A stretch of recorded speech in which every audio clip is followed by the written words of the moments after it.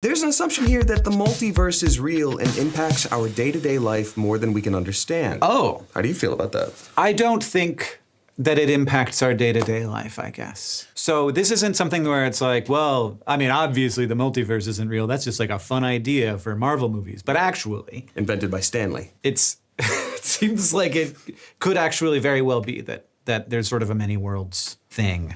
That there's like, there's interpretations of quantum mechanics that explain everything we see by saying there are, you know, kind of infinite many universes. But you don't think that affects us? It's more we would affect that? I don't know. Well, look, that's terrifying. We're starting slow, so get ready. Here's a sort of big picture thing that I actually feel. How I am interpreting the world matters a lot. And I don't mean like how I choose to interpret it. I mean how my biology interprets it. So whether or not free will exists, for example, isn't that important to me because in my biology experiences it. Like the biological system that is Hank Green experiences free will.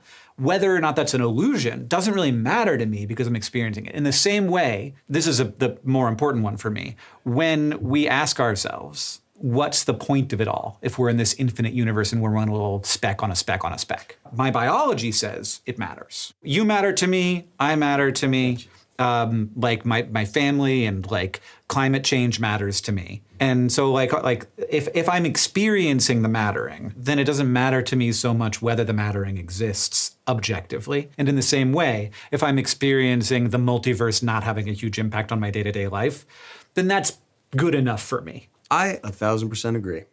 I convinced him. Well, no, to be frank with you, I kind of had that mindset. He was already there. I was already there. He knew. Because it's all a game. Like, you have to choose what the rules of the game are for you to enjoy it because there's so limitless of an opportunity. It's like... That's the you way of saying that. Yeah, it's the same thing. It's like, it's just, you have to pick what matters because nothing does. Nothing does, so everything must. Well, I don't know about that. What, like, I just want to give, like, my experience credit. Sure. Instead of, you know, this is kind of a cheat code in philosophy to be like, well, what actually exists? But like, who cares? Yeah. But like me. But I think that it does really matter. I think that like our experiences matter, our position in society, like our connection to culture matters. I think that we can't like trying to completely divorce yourself and see culture objectively is like fine as an exercise, but like very difficult. It would be a very difficult way to actually live.